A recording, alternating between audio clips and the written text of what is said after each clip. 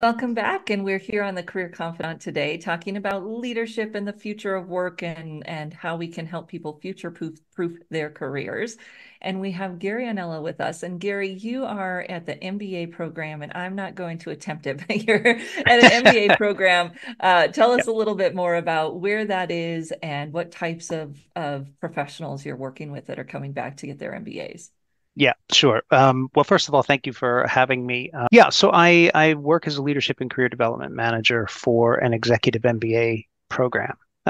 Easiest way is to just say WHU, which is based in Germany, near Koblenz, Germany, kind of in the center, right on the Rhine River. Beautiful small location.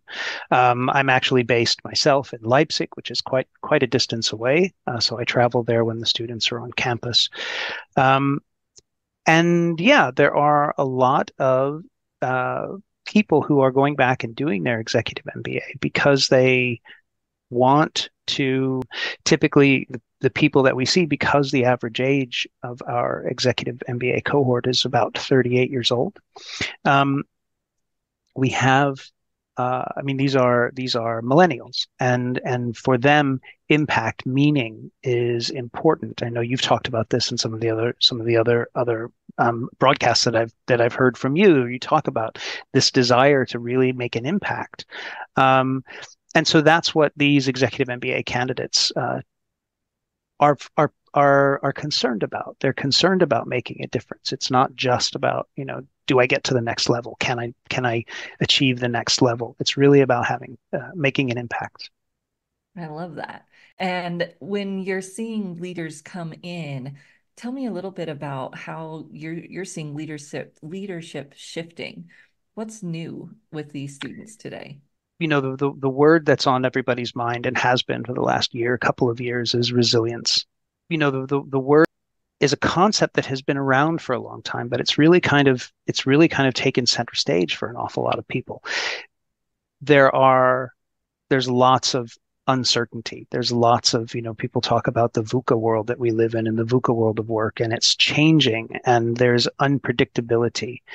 And and how do you navigate that? And we've certainly seen more unpredictability than any of us have ever seen in our lifetimes. With the pandemic, um, there was a study that was done kind of during the pandemic, um, that looked at burnout actually, and the numbers of baby boomers, of which I'm kind of at the tail end. I'm at the tail end of the baby boomers. They've not been so affected by burnout. However, around 30%, 31%.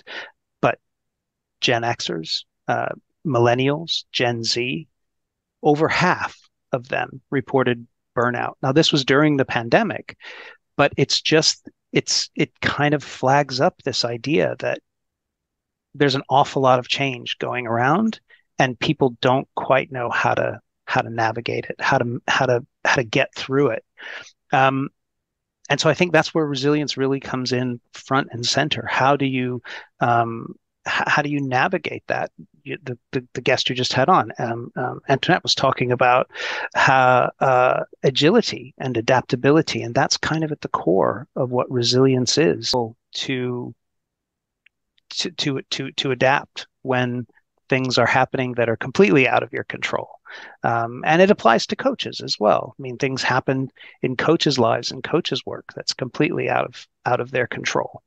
And so it's something that we as coaches have to focus on with our clients. It's also something that we as coaches have to think about it for ourselves as well.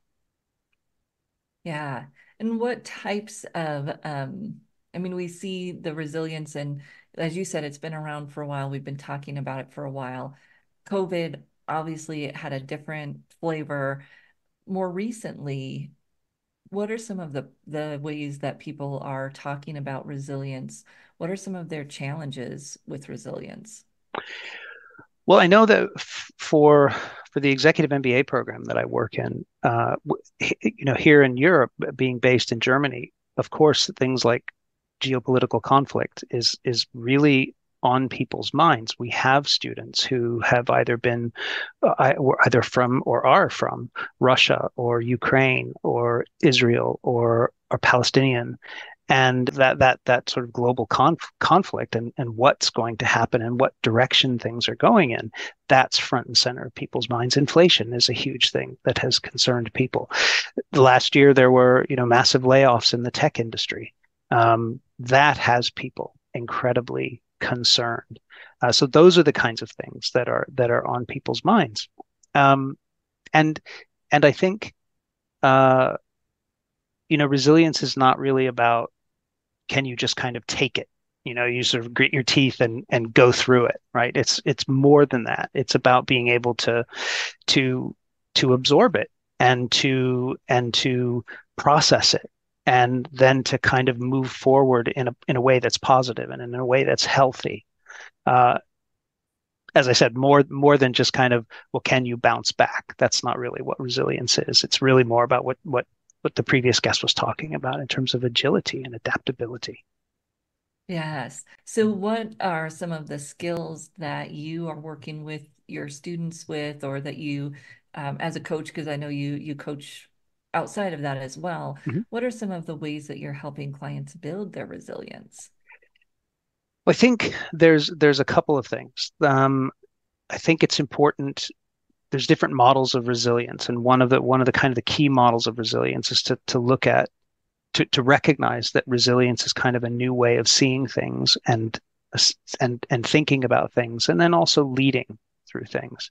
Um, One of the models that I work with kind of breaks down uh, the different spheres of your life that affect resilience, and really at the top of that um, is is the authentic relationships that you have. We often talk about, there's two things, there's authentic relationships and also meaning. And we often talk about being people who are introverts, people who can kind of do fine on their own. Um, but even then, people need to connect with other people. They need to have sort of a personal advisory board, or they need to have their own personal boardroom of people, that confidants that they can go to, people that they can talk to. Authentic relationships, really, really important, and really, I think it's really key. As a coach, I see this. It's really important to not underestimate the value of an authentic relationship, of people who are close to you. It doesn't have to mean a partner or a spouse. It just can mean it can also be people around you who are um, who are there for you, people that you have a sparring partner, you have a sounding board, you have somebody that kind of knows what's going on. Um, and also meaning, that's the kind of the second component, and there are more, but kind of the second component is meaning. What is it that brings value to your life? And this goes back to kind of the motivation that I see a lot of the executive MBA candidates talk about now. It isn't it is about doing something meaningful. And a few weeks ago, you spoke to Jake Richings, and he was talking about Gen X, and meaning is really important to them. It doesn't have to be a big thing, but meaning has to be there. It's people recognize they're spending a lot of time at work, and people are spending a lot more time at work, and we see it with people who are self-employed or people who are remote workers. They're spending more time at work than they ever have been. Um, so coaches are not off the hook either, because most of them are both remote and self-employed, and so they have to really take care of themselves. They have to look after themselves, and two, and there are, as I said, there's several others, but the two most important, that sort of top of the heap, I think, are building relationships that are important, having a community, and also having meaning. And I think that's a pretty easy one to crack for a lot of us as coaches, because we do things that we think are meaningful. We wouldn't be doing what we do if we didn't think it was meaningful. So I think that's a pretty easy one. Um, but it's about keeping that going forward, and developing those and nurturing those relationships. Excellent. Well, you are coming to join us in Lisbon I am. on in April 10th through 12th. Mhm. What will the takeaways be, one or two takeaways for the coaches, career services providers who are joining us for that event? Yeah, it's really about having tools. It's about really helping um, us as coaches, helping our clients have the tools that they need in order to become resilient. How do they face all of this uncertainty? How do they face all of this change? What can they do in little small ways, little small steps? And I'm also going to be talking about how that's useful for us as coaches. I think that it's very easy to think, well, I'll take care of my clients and I'll that'll be fine, and that's what gives me meaning, and all of that's true. But what do we do as coaches to take care of ourselves? So it's going to be kind of two prongs, and I'm really looking forward to, to talking with coaches about, what can they do to develop their own resilience so that they can show up for their clients in the best way possible. Yes, I'm excited. And it'll be an opportunity for some of us, our career services providers, to also think about how they can serve people while they're in their jobs and moving up in their career, in addition to what we might do already in terms of job search and career transition, career exploration. What does the next move look like? But then Mm-hmm. once you're there, how can we support you in being the most successful that you can be once you're there? So I'm excited about that as well. Well, thank you so much, Gary. I'm excited to hear your presentation, and I really appreciate you coming to share some of those ideas about resilience today. Well, Thank thank you. you. Thank you. All right.